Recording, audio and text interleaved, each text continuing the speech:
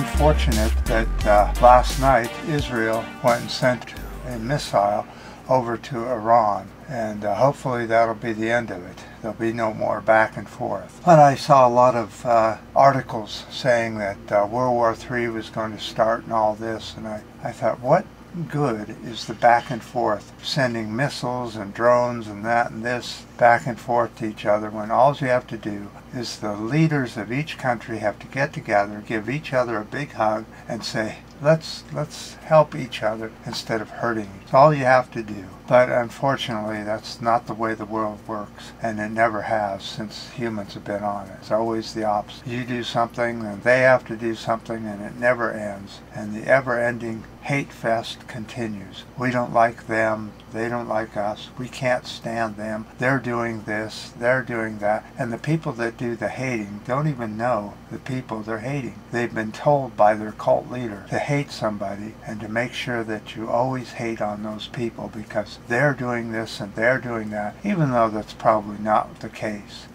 If people do a little research, I think they would find out that people are just people, and they're the same as you and same as me, and that they're not going to do any more than you do to them. Forget all the hate, and forget following leaders that cause all the hate. And let's get on with the environmental news today. It's not good news, but it is what it is. From shallow water reefs in the Red Sea to the Caribbean coral reefs to the rugged branching corals that form the structure of the Great Barrier Reefs. The past year brought bleaching, decline, and death to the coral reefs and the world. So our coral reefs around the world are seeing severe bleaching, severe degradation, and death. The National Oceanic and Atmospheric Administration and the International Coral Reef Institute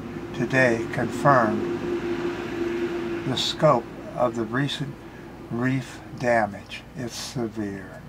They have announced that prolonged ocean heat waves caused the fourth global bleaching episode. This happened in 1998, 2010, 2014, and 2017. In the past 12 months, bleaching has been documented in both the northern and the southern hemispheres of the world. The bleaching has persisted across the Atlantic, Pacific, and Indian Oceans.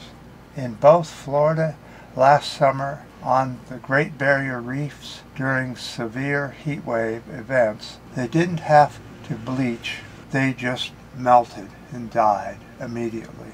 In one day, the colorful and healthy reefs look, and then the next week they're all dead. It just takes about a week, and the heat wave comes through the ocean and kills off the reefs immediately.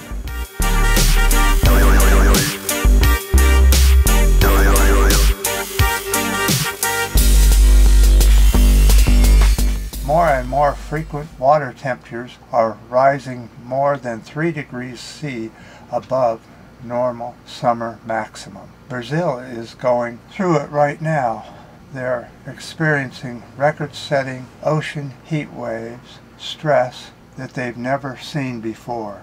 So we'll have to see what happens with the rest of the world this summer. So again, this is all being caused by the use of pretty much fossil fuel use, the use of coal, and the use of industry. Of course, it's up to us to try and reduce our footprint, our carbon footprint, so that we do not pollute the planet. At least ourselves, we know we don't do that. And that we vote in leaders that do more than the leaders that don't do anything at all and do just the opposite. It's better to have some than none at all, as far as trying to reduce our carbon footprint around the world. It is mostly up to the leaders around the planet. Now, I appreciate the people on the radios, both ham and CB, for coming on my site and giving me more hits and more population. So I appreciate you guys coming by. Until next time.